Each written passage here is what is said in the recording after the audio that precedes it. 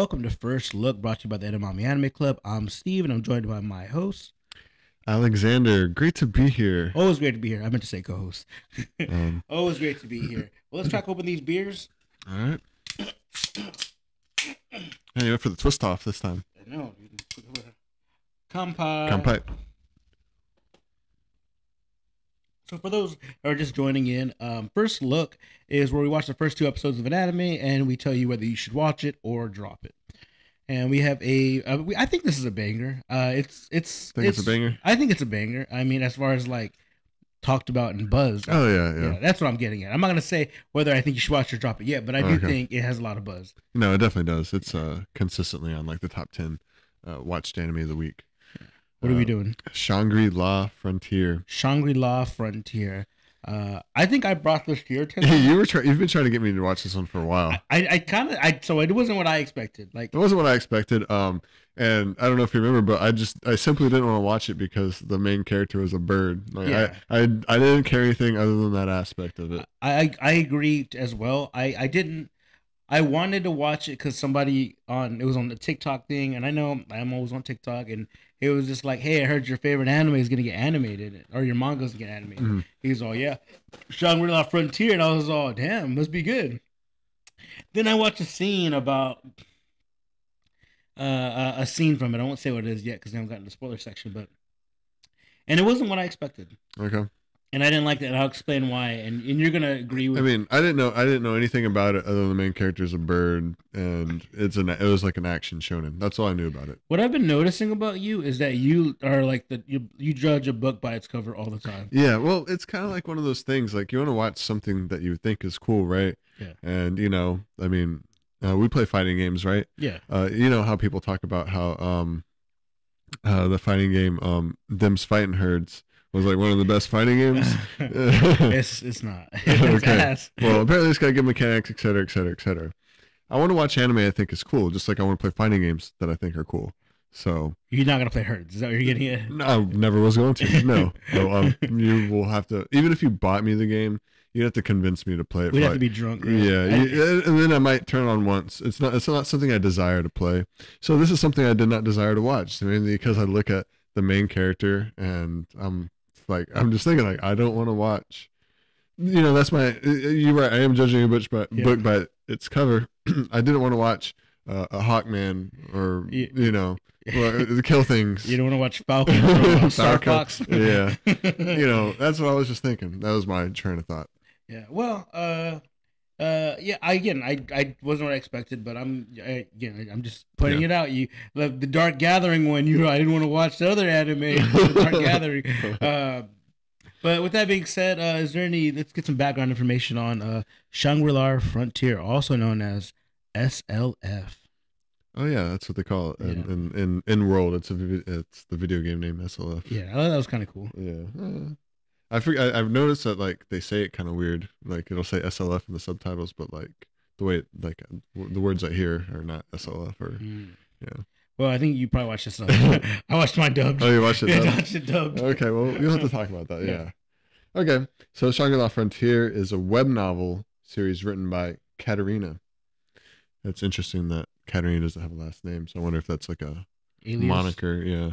Also, like a web novel, for those who don't know, is like essentially like it'd be like if you started your own website or like your own blog and you wrote a book and you posted your book chapter by chapter online. Oh. So it's supposed to be like a legitimate book that you're writing, and so it's a web novel. So she's writing a story. Yeah.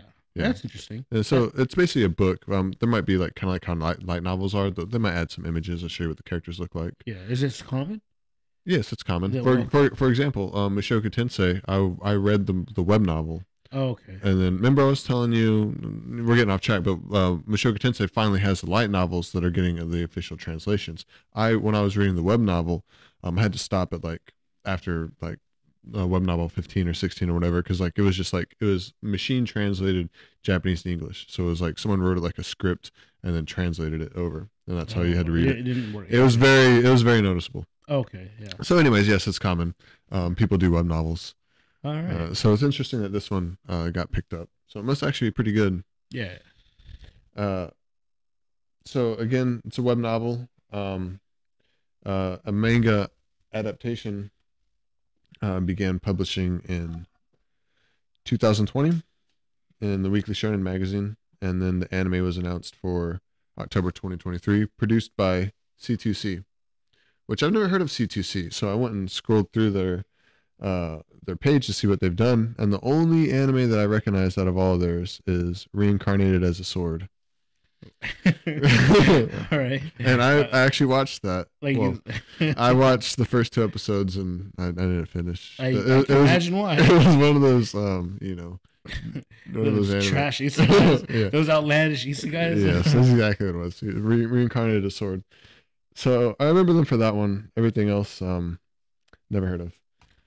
But it is funny that I actually watched that anime. So I don't know. To me, that sets the bar very low for Shangri-La so far. Just hearing that background, yeah, their studio. Other than that, yeah. It won the 47th Kodansha Manga Award in the Shonen category in 2023. Okay, yeah. So yeah. Is there a name for this type of anime? Like it's not isekai. This is, again, they're like it's like subsets of isekai. I don't know. Whatever, like I don't know what kind of anime this is, to be honest. Yeah, it's not an isekai. It's not isekai, but it's like a fantasy, but by virtual reality. I bet you there's a term for it. Yeah, we need to start looking up those terms. Yeah, I'm sure there is. Yeah, I don't know if you're familiar with Sword Art Online though.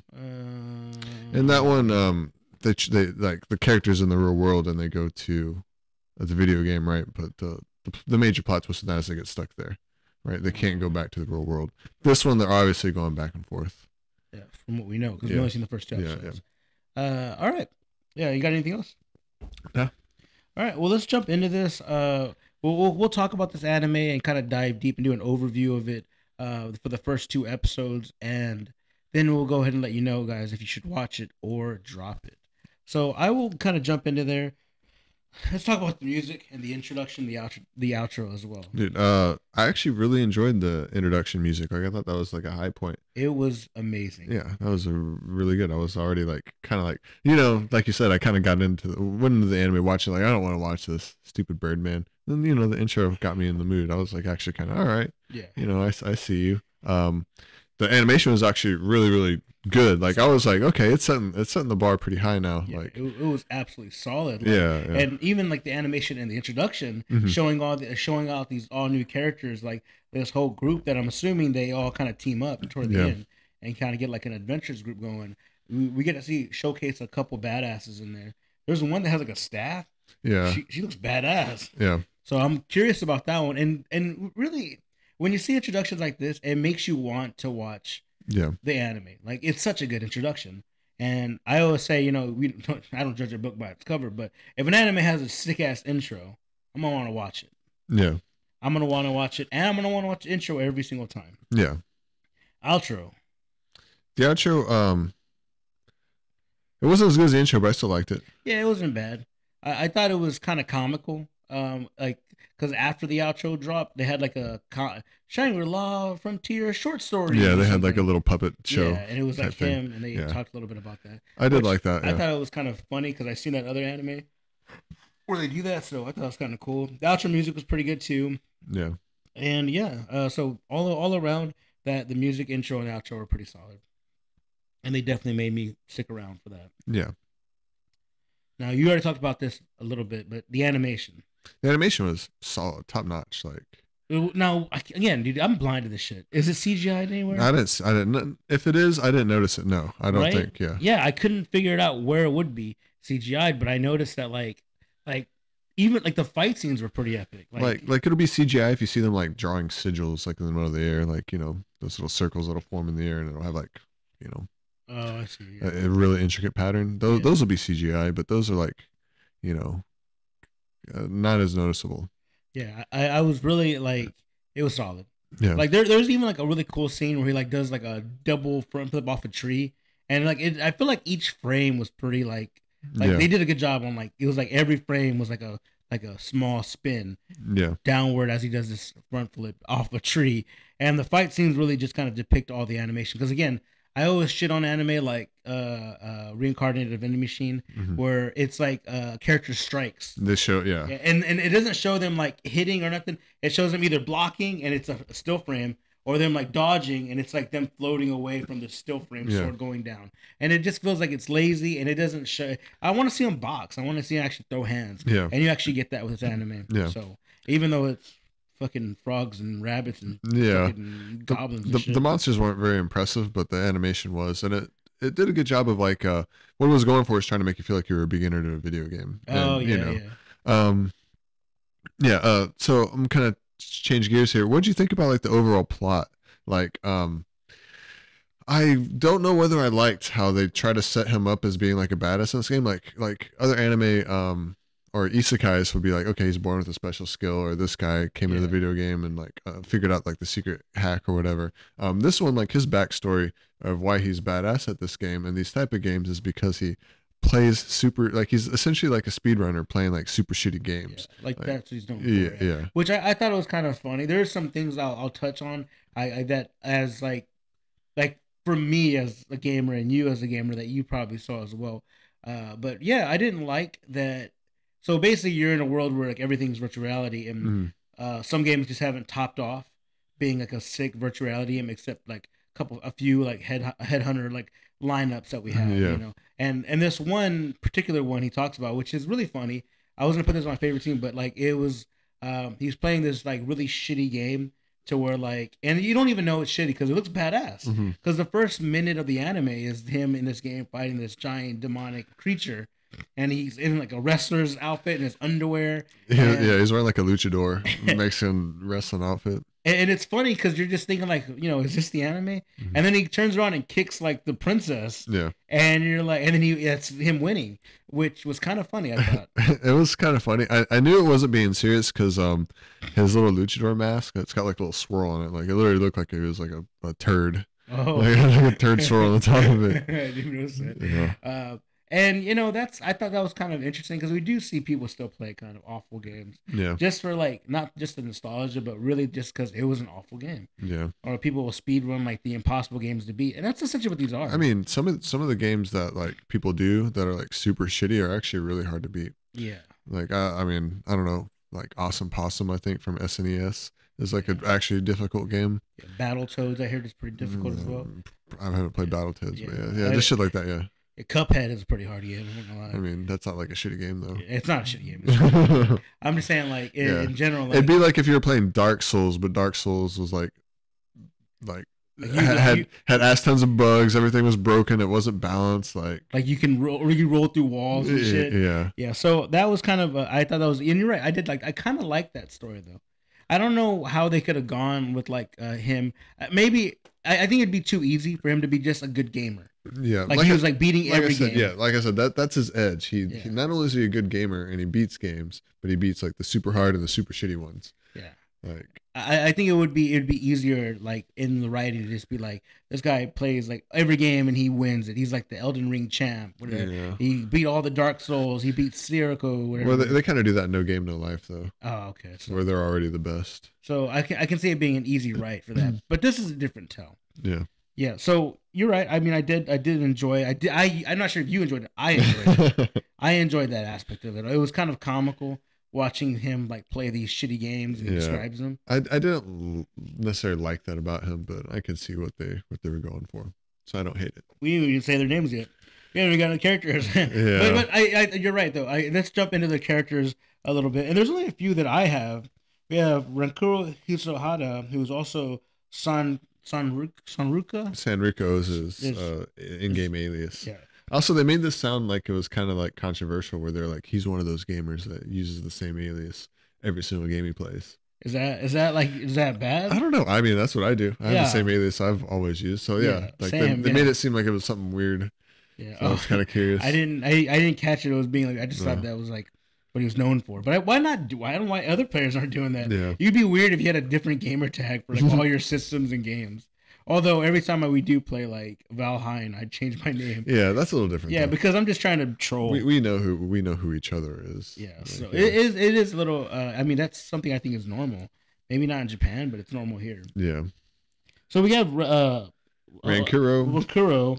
The main character, the badass gamer who beats. Yeah, he actually has some drip to him. Sort of, yeah. He looks pretty fucking cool. Oh yeah, no, he does. With the gray hair, he's walking around Mr. Cool Guy, and he's not afraid to be who he is. Yeah. Everyone knows him as that guy that plays shitty games. Yeah, I liked that they didn't set him up as some kind of like wimp. Like he's actually like seems like he has a good social life and stuff like that. Yeah, which is funny because there's another anime that talks about video games called High Score Girl, which talks about a guy that's good at fighting games, which we probably should do soon because it kind of fits our niche. But anyways, I'm getting a little off topic here. But in that game, he's kind of the outcast.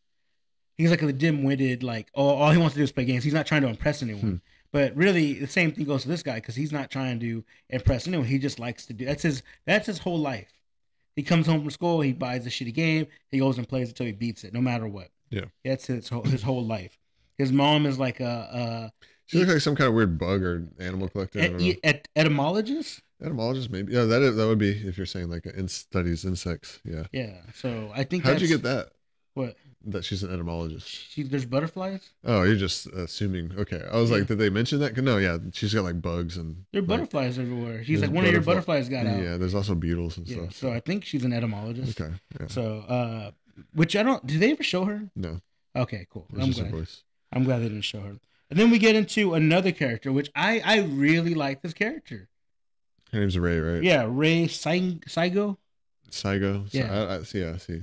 Yeah. I actually do like her too. I like kind of the paradigm, the duality they got. Yeah. Between the two. I do, and again, I'm gonna quote High Score Girl because that's literally one of the plot points in High Score Girl. Like one of the girls is smitten with him and wants to be good at games, and it's because of badass like fighting game girl. So you've seen this before? Yeah, I've seen it. It's an anime. Yeah, it's an anime. It's pretty good. Anyways, and it's kind of the same thing with her. Like you don't really know this yet. But in the beginning, you get to understand a little bit about her and that she's been trying to impress him by playing games herself. Okay. And it only later on you find out that she probably has already been playing Shangri-La Frontier because she has like the most equipped shit. Oh, yeah, she has the most equipped shit. She is all badass. She's all decked out. She looks like Goblin Slayer on Juice. Right? She's like really, like she has the good shit. I like that. Yeah, she's like basically like one of the most renowned. They even said like she's on like a super high tier guild. So yeah, she's a hardcore gamer and she's like up there in the game. Yeah, which is surprising, right? Because like you would expect her because she's been trying to impress this kid, this guy. She's like smitten with him. She likes him, and to do this, she's been like following him to this gamer shop, which they had one of my other favorite characters, even though she's only small. Her name is Mana. I just like her character design, and I like the way they're introducing characters with like a gamer stat card. Yeah, kind of. It's not really giving stats, but it just shows like if freeze frames on there, just like Mana, and then it looks like she has a health bar on top. Yeah. So I definitely really enjoyed that. So. And those are the only three people that I think are in episode 1 and 2 that we really need worth mentioning. They are alluding, and they don't show up in the first 2 episodes. But he does see, like when he's in like the swamp, he sees those 2 girls that are in the intro walking by. Okay. So they don't ever meet or anything, but setting it up already. Well, there's 2 other characters that have like voice speaking roles. And they're like, it's like a friend zone guy, like a guy that's in the friend zone. And he convinces like his girl crush to like play the game with him. Yeah. And she's kind of like dim-witted, just wants to kill everyone. That was kind of a funny scene because that's exactly like how Ray wants her and what's his name?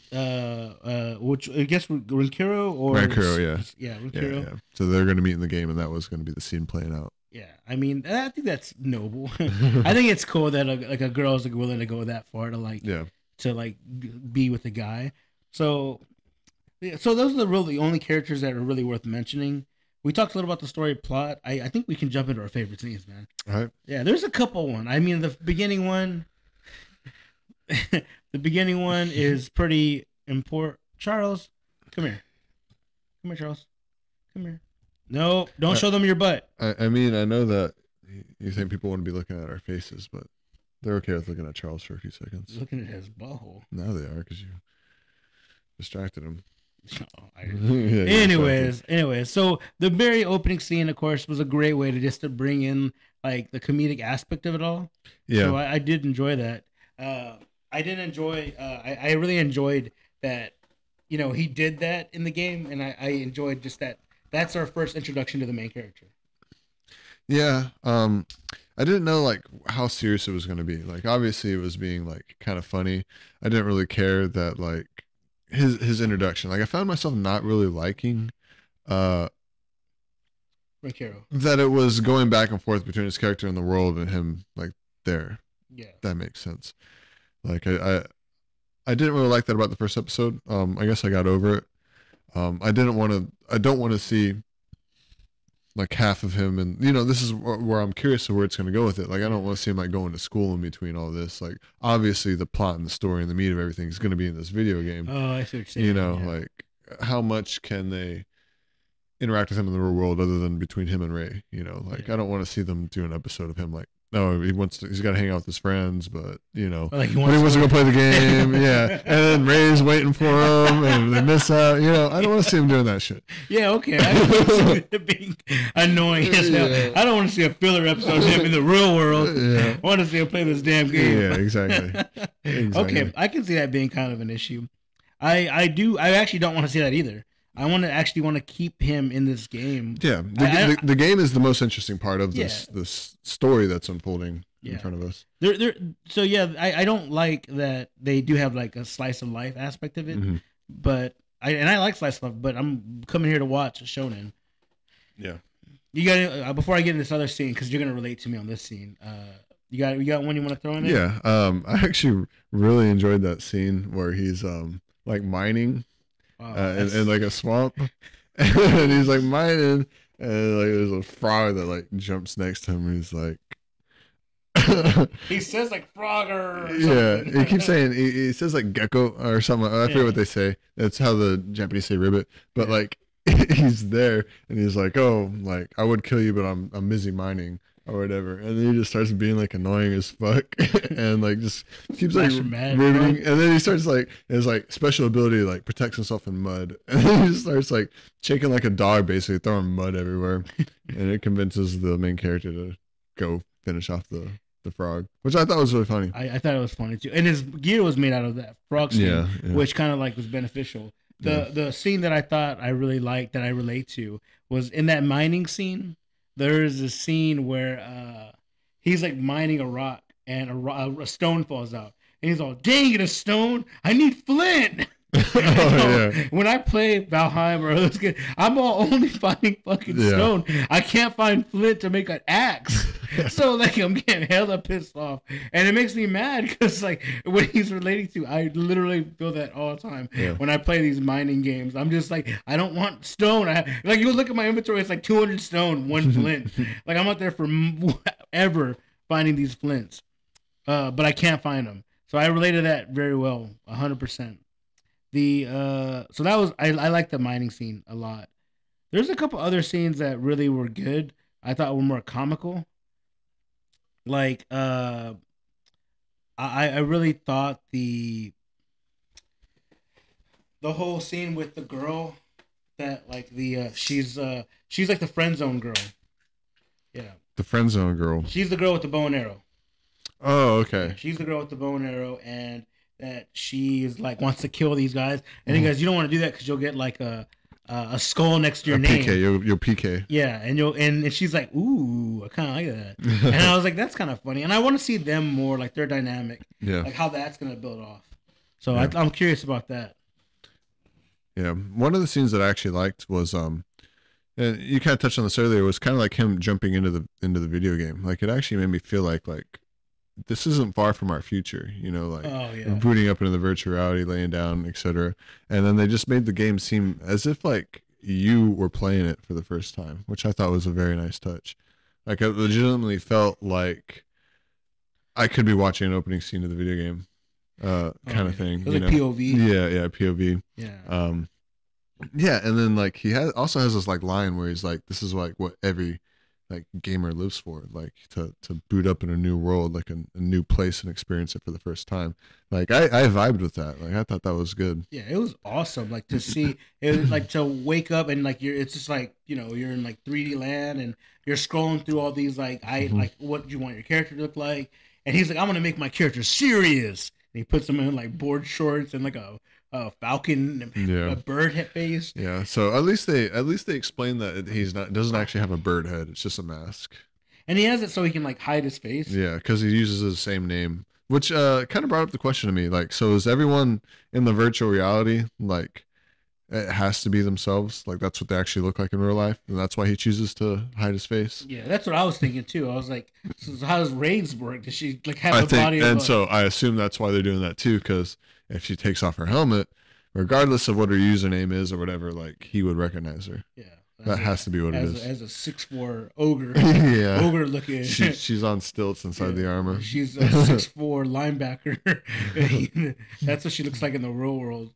So I think that was great. I really enjoyed that aspect of it all about how that it did look pretty badass. Like he's like looking at his hands. He's like, I got super speed. Yeah. I did like the first interaction with the like the goblin. Like the little goblin, like he strikes them because they were very intricate on the rules. So like you had to have like a critical strike to actually kill them. Yeah, which is kind of a like a not a trope, but a lot of games require you to have like a critical strike. Yeah, I know like Metal Gear Solid Revengeance has that where you have to do like a parry then a strike. Yeah, so he was very contingent on that. It's an important scene because it's building up on the idea that this is still a video game. Like you have to do things in the right world, even though they're also building up that essentially like he's moving himself, like he's like got total control, like his mind is physically like it might as well be him in this video game as far if you boosted up his stats and made him athletic, etc. It's like literally him physically being able to do this at the same time within video game rules. And I like that they gave him because he shows like the path of a wanderer, and because of that, and again this is the English, I watched the dub and we'll talk about that in a bit, but he's chose the path of a wanderer, which made seem like it takes away certain abilities and it puts you in like scenarios that a normal like traveler would not go through. And they touch base on that, and that's why the Ray is having a hard time finding him. Yeah. And I like that they touched on that. What I didn't like though, as a gamer, and I've played games with you. I played Resident Evil 5 with you. So if you're an adamant gamer, and you played like shitty games that are like long, boring, you even says like it took 3 hours for me to like get this princess to stop crying or something. Yeah. So there's a level of patience. Would you just skim past the Star Wars the prologue like he did? Like would you just say, I don't want to listen to this? No. I wouldn't. Yeah. Not me, no. Although if you watch the end of the very first episode, they showed the prologue. Yeah. But see, I'm just saying as like he just skimmed it as he's a gamer, like he's like known for being this, and he's like, I don't want to watch this. I want to read. This was to make him be a funny scene, but yeah, I don't think a real gamer would do that. Yeah. Also, one of the things I noticed is that the text was different. Whenever because I paused it to read it when he's like, I'm gonna skip it, I like backed up a little bit. And I paused it and read it, and it was slightly different on the outro. Oh, like the wording. So I don't know if that was like intentional or comedic. Whoever was translating it, I'm falling asleep.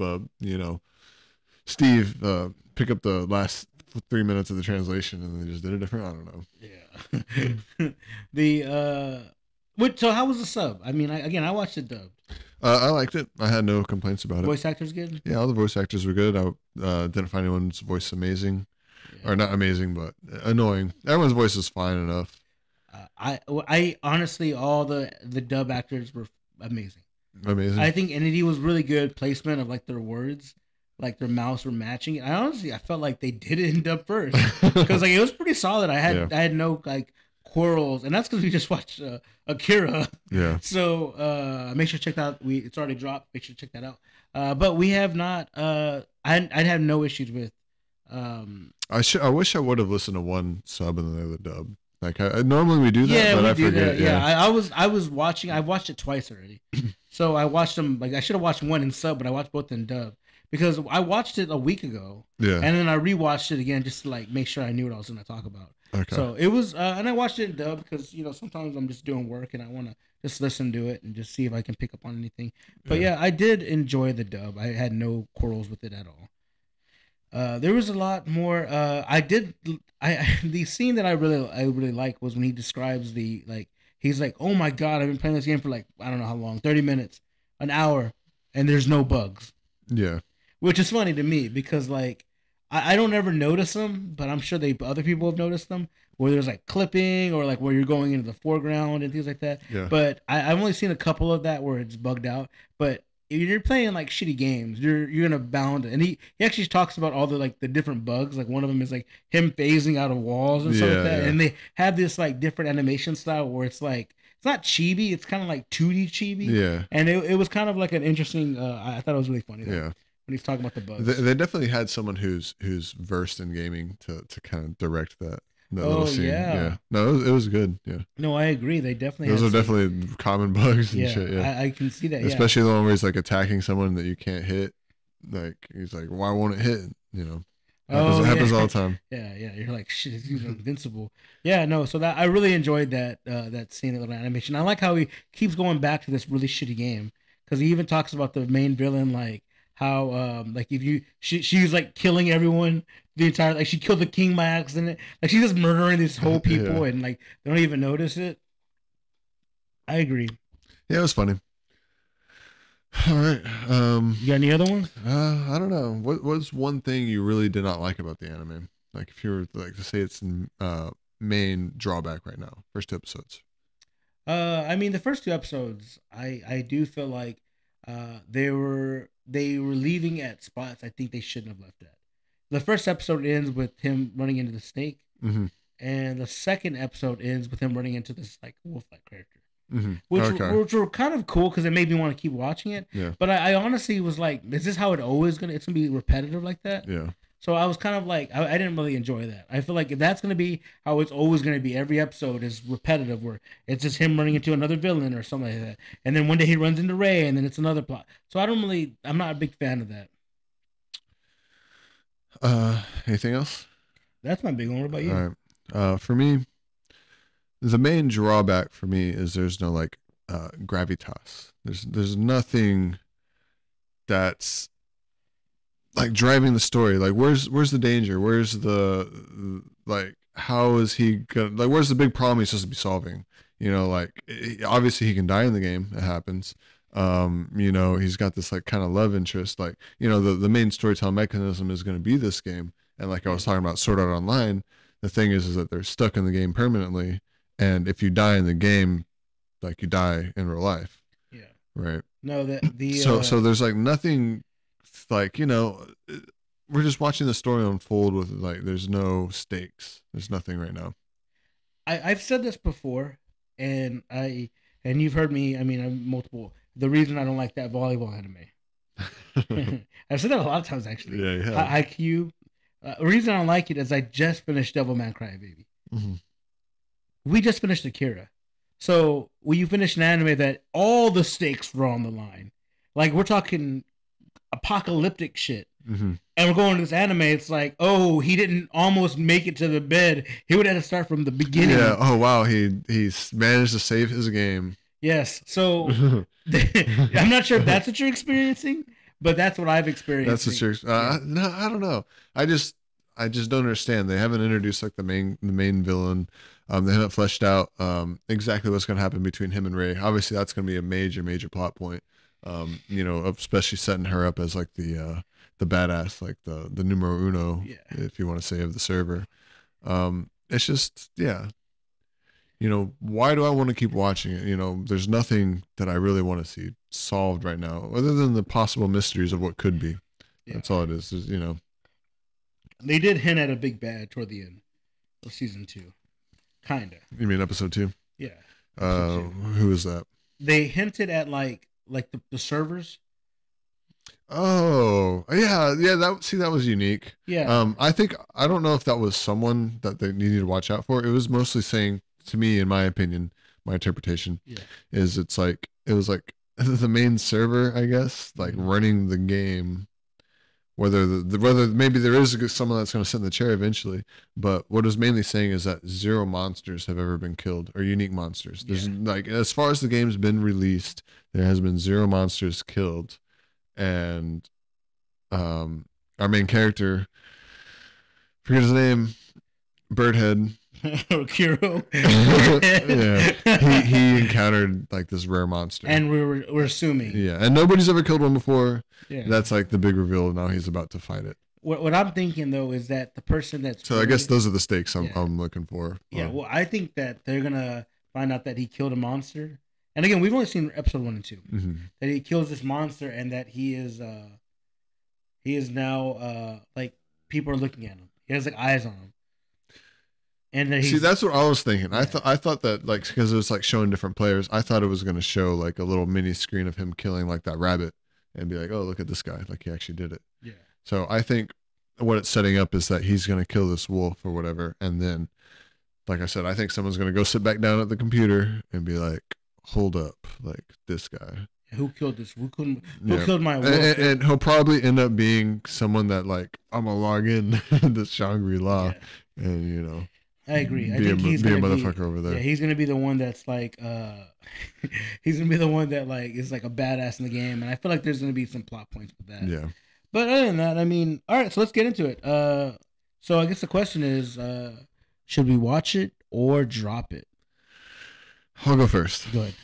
I found this one hard. I didn't want to watch it.